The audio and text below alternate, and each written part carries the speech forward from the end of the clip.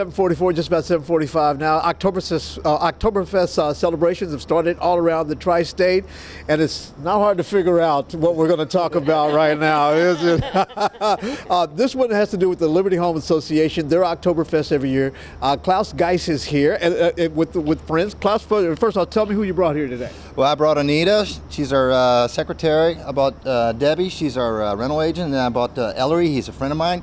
He also owns Banana Hammock Beer, and we're going to have him at our event. All right. Now, you brought 4 people. I thought when I looked at this spread that it took all 4 of you to bring this much food and that sort of thing. What kind of food can people expect there? Okay. We here starting in front, we have Mets and brats, and then we also have 2 specialty sausages. We have the spicy variety, which is a spicy Cajun andouille, and then we have the Bauernwurst, which is a smoked Met. Then we have potato salad, sauerkraut, potato pancakes. We have the schnitzel, which is breaded veal, and then we have the cabbage rolls, sauerkraut balls. This year we're introducing the Geta burger and Geta links. Okay. And I'm looking at this, and it all looks authentic. It has to be. Mm-hmm.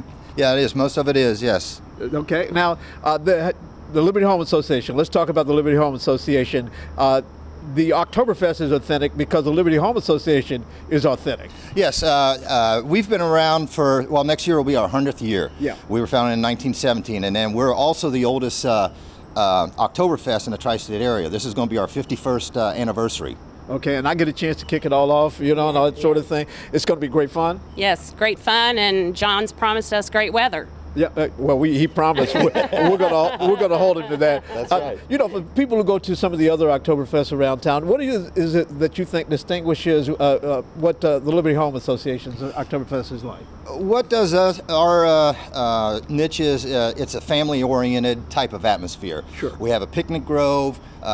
It's just more. It's not as commercialized, and it's just everybody likes the friendliness and the camaraderie, and just everybody just sits down and it's like one big family. Yeah, both Sheila and Bob have been the Burgermeisters before. They've spoken of it quite highly. Said it's in a very nice place. What can you tell us about where the location is and the times and that sort of thing? Okay, it starts tomorrow, Friday, from 6 to 11. It's Saturday from 2 to 11 and Sunday from 1 to 10. We're also our 2nd anniversary of the car show this year. Oh, okay. And that's Sunday from 10 to 2. And we are located at 2361 Hamilton Cleves Road in Hamilton, which is halfway between Ross and Hamilton. Okay, now in the instructions he gave me, he said that when I get to the entrance of the park, it may not look like it, but just be patient, go on up into the park, and it's all going to be good. But I'm looking forward to helping to kick things off on Saturday. It looks like it's going to be great fun. Certainly it's going to have some great food. So come and join us for what is going to be what is an authentic Oktoberfest. And so now